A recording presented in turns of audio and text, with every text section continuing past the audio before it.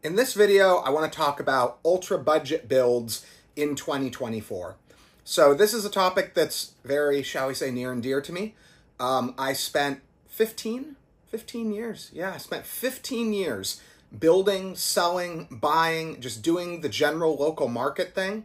15 years. So, and for most of that time, I was pretty much broke.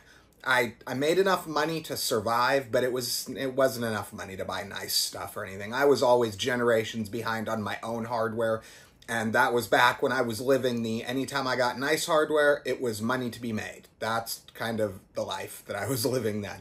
So even though I have the money for the latest and greatest stuff now, that's not where I come from. I come from ultra budget builds. So I wanted to show these off. These are all video cards that I have picked up on the local market within the past, most of them more recently, but within the past 6 months for most of it.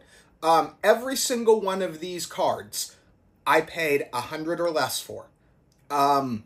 Every single one of these cards is fairly readily available, caveat, US market, for $100 or less. I can't speak to other markets. I'm sorry. I understand there are people that watch these videos that are in other parts of the world. I can only speak to the market that I have done business in. So these are all former flagship video cards. None of these were low-end cards, and these are all cards that were fairly well regarded when they were new. So probably most legendary is this right here. This is an EVGA. I'll hold it up for you guys. This is an EVGA GeForce GTX 1080. So the non-TI. This is the, I think this was the nicer version they sold, the FTW2. Maybe they had a nicer one. I've never seen it though. I think this is the nicest 1080 non-TI I've ever seen from EVGA. The next one is this. This is a Asus GTX 780 Poseidon. This is a specialty hybrid liquid air-cooled card that they offered that you could put into your custom loop if you wanted. Oh, and prices. I'm sorry. $80. $25. Next card. This is a GTX 690. This was a little bit different of a card. This is a dual. You can kind of see on the back.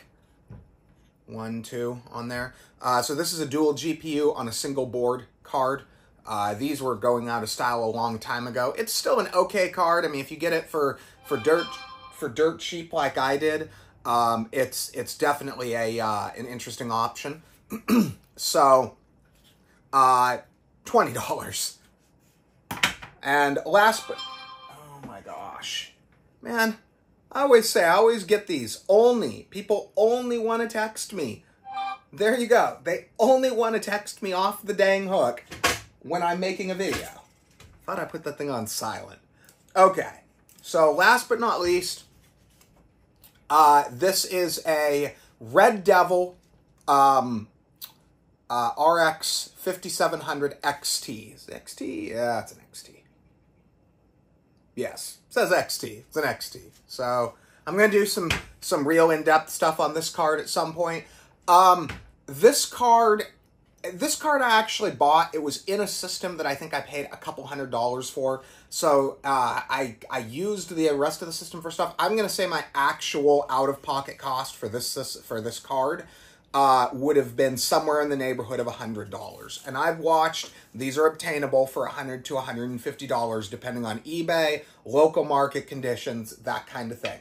So all of these cards are readily available at reasonable prices. Probably the most common one that you're going to find a real good deal on is going to be the 1080, just because there's so many of them out there. It was such a well-regarded card new, and there's so many of them out there because everyone bought one. Except those of us that are awesome and buy 1080 Ti's. I have one of those, two 1080 Ti's actually, which I also bought one of those for $100. So this card and this card are in the ultra budget gaming category now. I wouldn't recommend buying them if you want to have, you know, a current generation experience. Although the 780 was able to run several newer games. Cyberpunk was within the realm of playable. It wasn't beautiful, but it was within the realm of playable. And depending on your definition of playable, Horizon Zero Dawn was close. If you could deal with low frame rate and poor graphics, it was pretty dang close. Fortnite was absolutely playable. Fortnite, we were hitting 120 FPS plus, often in the 200s. For this one, the 690 is a definitely do not buy unless you're doing a nostalgia build. The 690 is definitely solidly nostalgia build territory. I don't think it would be worth it unless you have like I don't know, if you've got an old system with a high-end power supply and you see one for, say, 20 bucks like I did, it could be an interesting toy to play around with. I wouldn't necessarily recommend going out and looking for one, though. It's more of an interesting curiosity for a channel like mine. The 1080 is totally different. The 1080 is in a totally different realm. The 1080 is going to run any game out there right now at a playable, enjoyable level. Unless you're one of those people that is only happy with 60 FPS plus, only happy at completely maxed everything, unless you're that person, this card will actually probably make you happy. And if you pair it with a reasonably modern set of hardware, like let's say you go out and buy like a cheap 12100K or 12100F, you know, maybe 16 gigs DDR4 or 5 on like a cheap board, you're looking what, maybe $150, $200 for the board, chip, and RAM combo. Maybe $250 max, maybe give or take, depends on the deal you find, or if you go local used. You pair this card with that. There's not a single game out there that you're not going to come close. You're gonna be, maybe not max, but you're gonna be looking at like games like Cyberpunk 2077. I think this card paired with like a 12100 is going to hit something like ultra settings 1080p, and you're probably going to be able to run 1440 if you're going low to medium. If you've got like a 32-inch 1440p, it might look better to run like low to medium, like 55, 60 FPS at 1440, just depending on your setup. But there's a ton of wiggle room with this card. This one is even a step further. So my recent testing with the 5700 XT suggests to me that it's pretty much dead even with, if not slightly, and before you take this with a total grain of salt, understand, I am a NVIDIA guy, okay? I'm on Team Green. But my recent testing with this suggests that it's on par, if not slightly superior to the 1080 Ti, the 5700 XT. I have not tested the 1080 Ti recently in my high-end build, in my 13900K. I've got two of them, and both of them are installed in systems where they are actively doing things.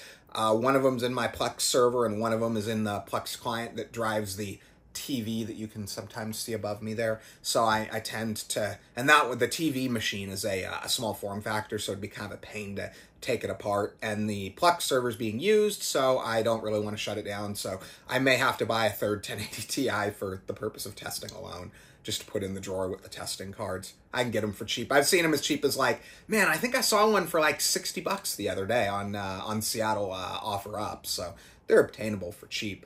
And then you compare these with, depending again on your local market and what the conditions are and what's available, a good setup would be like an X99, like an i7 5930K, 16 or 32 gigs DDR4, and any one of these cards. I would suggest a 1080. I will always suggest a 1080. It's just they're so available. They're so available on most markets and generally affordable and generally high performance. It's kind of the card I'm going to recommend in that price slot, unless I see something else overtake it. If I start seeing the 5700 XTs going for like $60 to $80 anytime soon, I'll start recommending those over the 1080. But I'm not seeing those deals regularly enough to say that it's a better bet than the 1080.